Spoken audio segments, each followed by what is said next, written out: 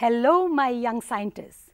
So far we have learnt how various indicators may be used to distinguish between acids and bases. So now let us see how acids and bases react with each other. We will use our previous knowledge for this. So let us start. I have some dilute HCl here. So let me take some dilute HCl, and now you remember the color change that dilute HCl gives with methyl orange. So this is methyl orange. Okay. Let me put one drop of methyl orange, and do we have a color change?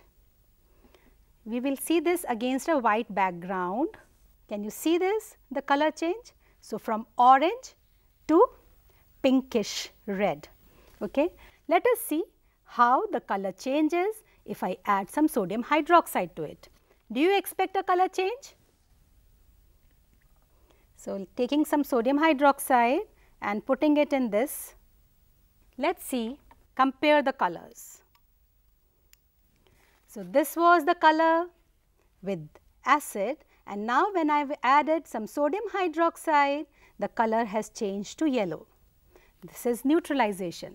The HCl and sodium hydroxide have reacted with each other and give us a neutralization reaction. Now let us do another thing. Let us take some sodium hydroxide solution. So this is sodium hydroxide, and now I will put some colorless indicator phenolphthalein to it, just a one drop.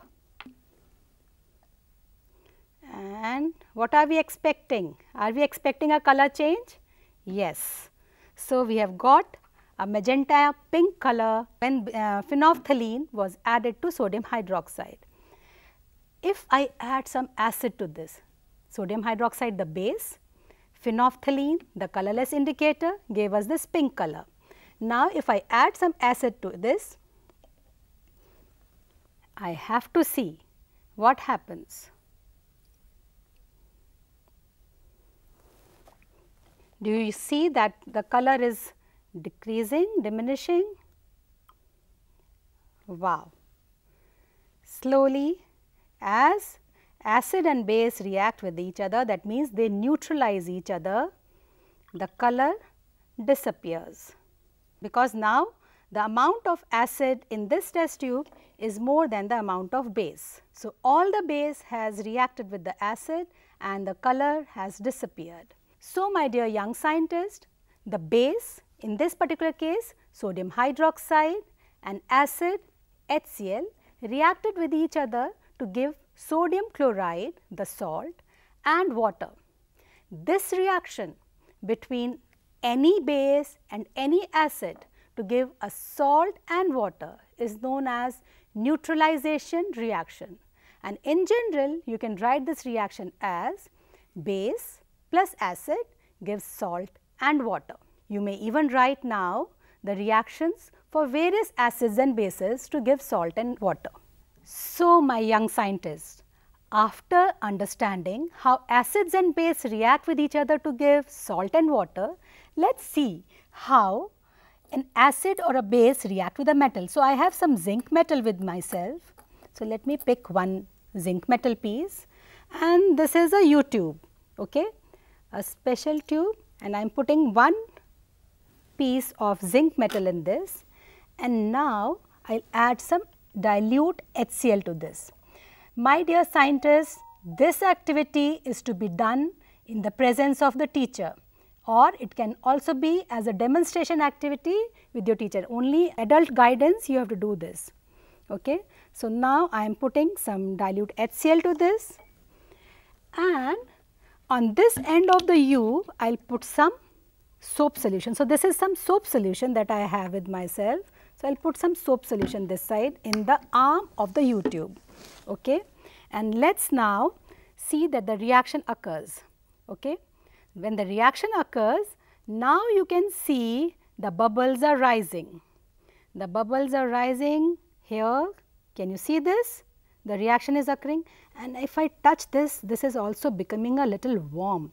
Can you tell me from your previous knowledge of chapter 1 that if the test tube becomes warm, this is an indication that a reaction is occurring, and also because the bubbles are rising, this is also an indication that a reaction is occurring. So, reaction is occurring, but what is the reaction? What is happening? This bubble is rising, and now let us test these bubbles with the burning candle. Okay. So, did you hear that pop sound? Yes. This means that this gas, which is a colorless gas, is hydrogen gas. Why should you agree to what I said? If I say it is the hydrogen gas that is evolving, a scientist always has to question. You have to question me that how do you say, ma'am, that this is hydrogen gas? Then I will tell you that the gas is colorless, you can't see any color, and because this gas is burning with a pop sound, it is the property of hydrogen gas. So, my dear friends, we will say that acids react with metal to produce hydrogen gas, which burns with a pop sound, and what is the next product? It is salt. So, let us write a reaction. Acid plus metal gives salt plus hydrogen gas. And if I do this in terms of HCl, let us write this, HCl and zinc, it will give us a salt, and the salt would be zinc chloride and the hydrogen gas. Similarly, you can write reactions for dilute sulfuric acid, dilute nitric acid, etc. Now, after seeing that how acids and metal react, I wish to check whether bases also react with metals in the same manner. So, let us take another U-tube, a clean one, and pick up another piece of zinc metal. Can you see that I am not using my hands, my fingers to pick up the pieces? So, I am picking forceps. All this is very important for scientists, okay, to observe the precautions. And now, I will put some sodium hydroxide. Again, I would say that this reaction has to be done in the presence of adult guidance. Sodium hydroxide solution has to be prepared a little concentrated, and now when I put it in this, a little warming is required. Before that, I will put some soap solution again. Okay. So, I have here zinc metal, concentrated sodium hydroxide solution and soap solution in the arm. We will warm it a little because the reaction is a bit slow. Okay. So, after warming, now you can see that the gas bubbles are rising. We will check these gas bubbles too. Do these gas bubbles also burn with a pop sound? Yeah, you heard that, the pop sound. So, whether acid or a base, both react with metal to give salt plus hydrogen gas. Let us see the next reaction. So, the reaction taking place in this test tube is sodium hydroxide dilute plus zinc gives sodium zincate, which is the salt, and hydrogen gas. I will repeat again, the solution of sodium hydroxide is dilute. When I said that you have to prepare it a little concentrated, that means you have to add 2 pallets of sodium hydroxide to produce 10 ml of sodium hydroxide solution. So, let us see how does a base react with metal. So, now we have added a metal piece, that is zinc, to the U-tube and some sodium hydroxide solution. In the U arm, we have added a soap solution. So, we have seen how zinc metal, which is a reactive metal, reacts with base sodium hydroxide and acid dilute HCl. You have to check with other metals too. Make a table and see whether all metals react in the same manner with acid and base. That is for you to check. So, young scientists, we have learned how acids and bases react with each other. We have also seen the reaction of acids and bases with zinc metal. Now, let us see how metal carbonates and metal hydrogen carbonates react with acids. So, I have some sodium carbonate and sodium hydrogen carbonate with me, and we will see the reaction of these. So, again I have my U-tube, and in this U-tube I will put some sodium carbonate in the test tube, let us put some lime water in the arm of the U. Okay, yes, there goes the lime water. And now let us put some dilute HCl. So, can you see these brisk effervescence rising, and the lime water in the arm of the U tube is turning milky, and the bubbles that are rising, these are the bubbles of carbon dioxide.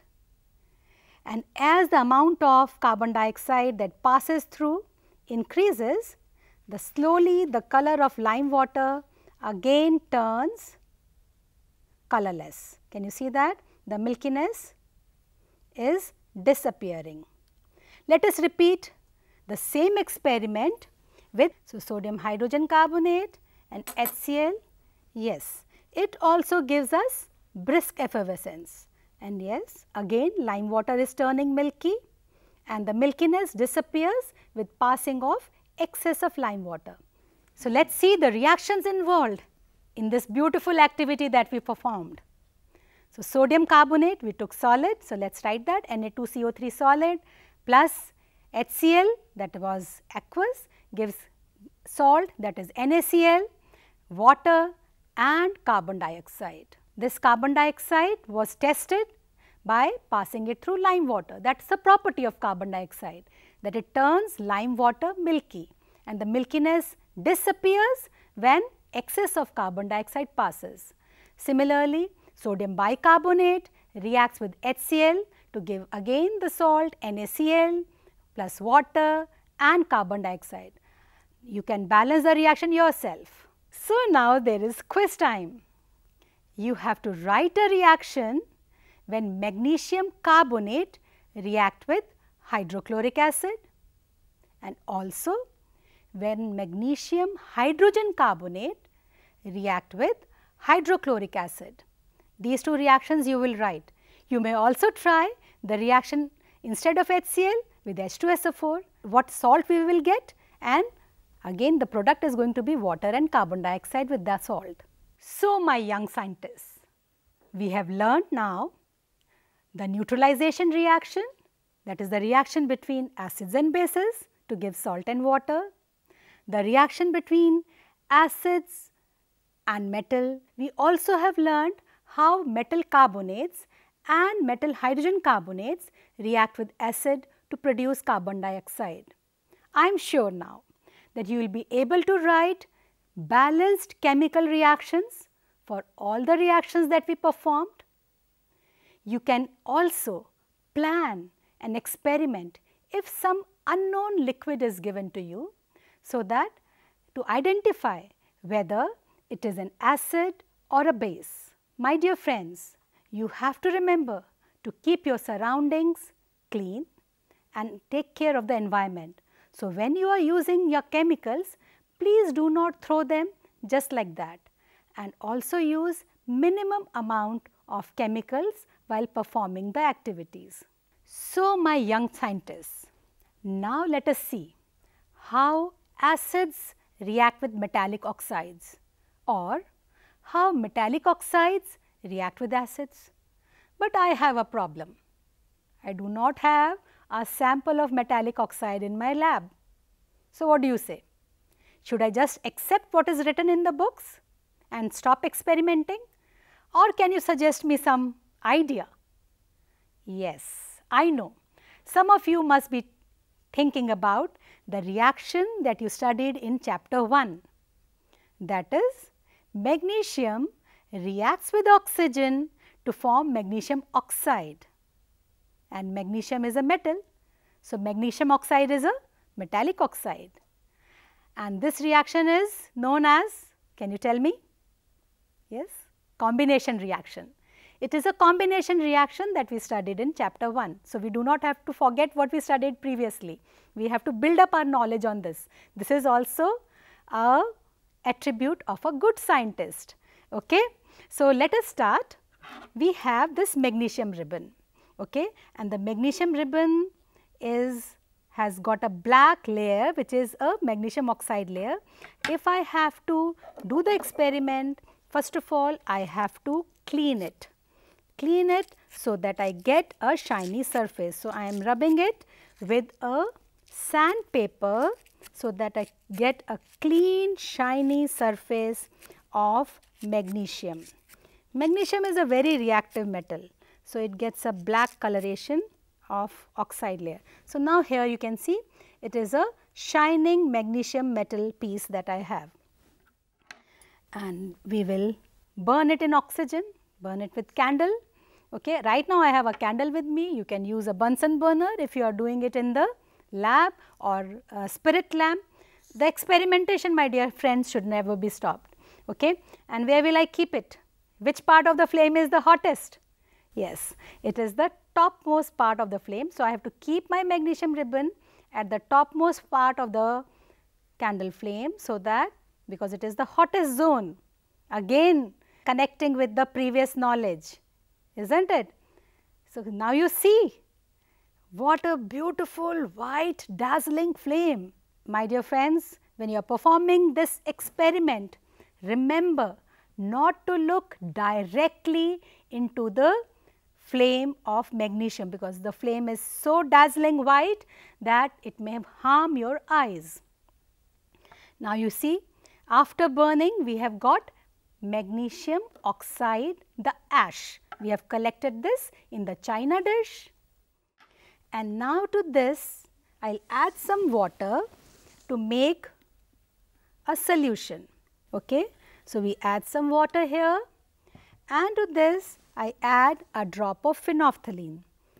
By now we all know that phenolphthalein is a basic indicator, and it gives me a pink coloration when it reacts with bases. So, see what a beautiful pink color we have got. I will transfer this to a test tube so that you can see the experiment easily. Okay. So, we will transfer this into the test tube. Yes. Now, you can see this pink colored solution, which is due to the reaction between the metallic oxide, that is magnesium oxide, and phenolphthalein, the indicator. So, beautiful light pink color.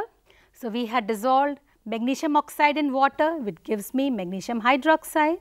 This with phenolphthalein gave me pink color, and now let me add some dilute HCl to it to see how metallic oxides react with acids. By now you already know what is going to happen.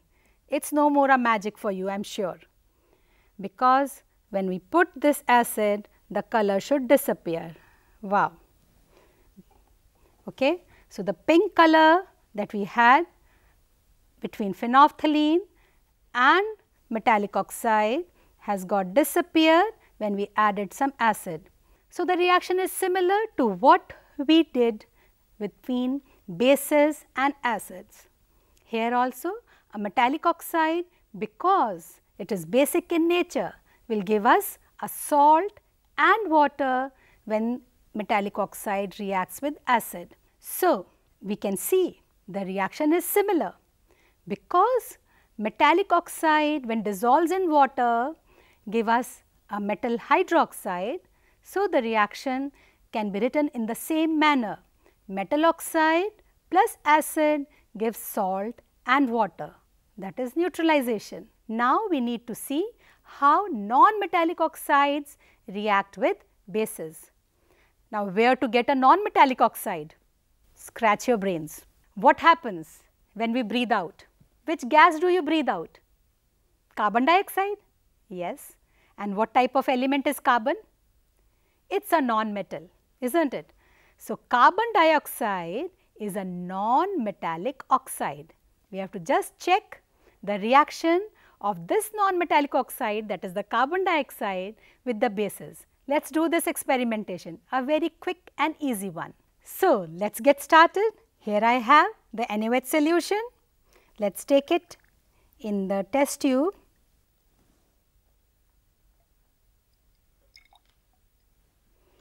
And a drop of phenolphthalein,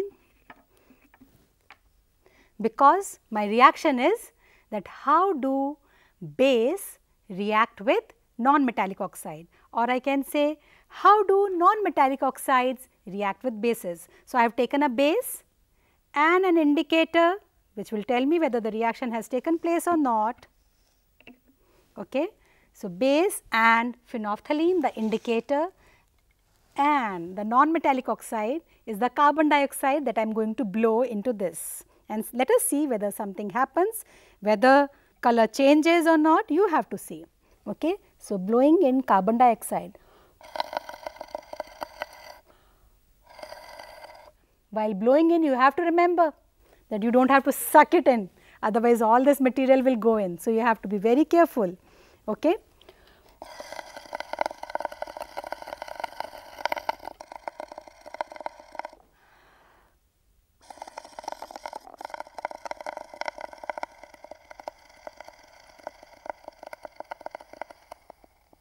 Take a deep breath and again.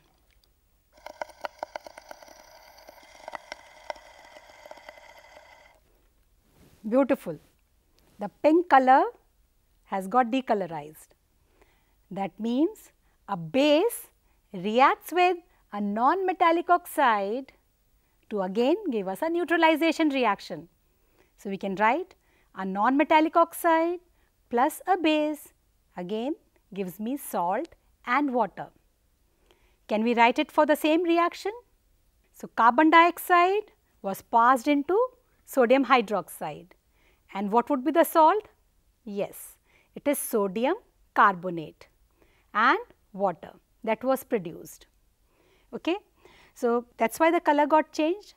Now, again you can do some other activity also which we performed just now. Can you tell me? This is a quiz time.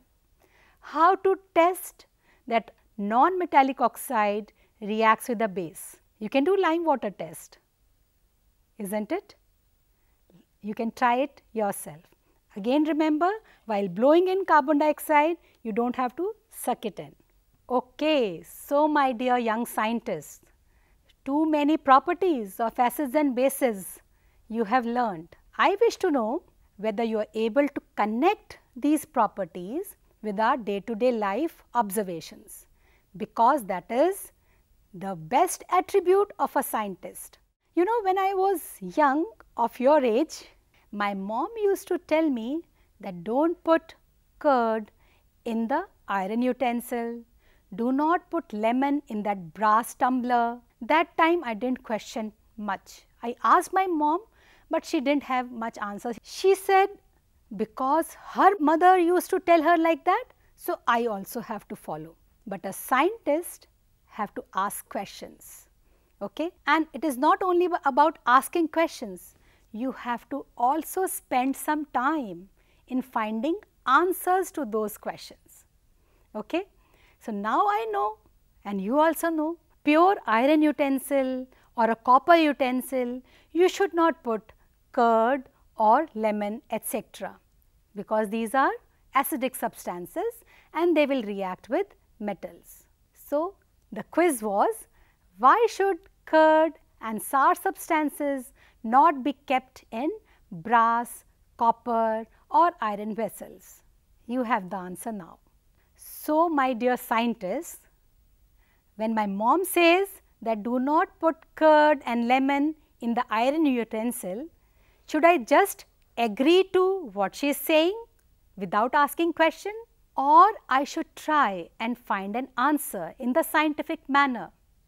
I am sure after going through the properties of acids and bases, you can surely give me an answer that why sour substances which are acidic in nature should not be kept in metallic vessels like that of copper or iron.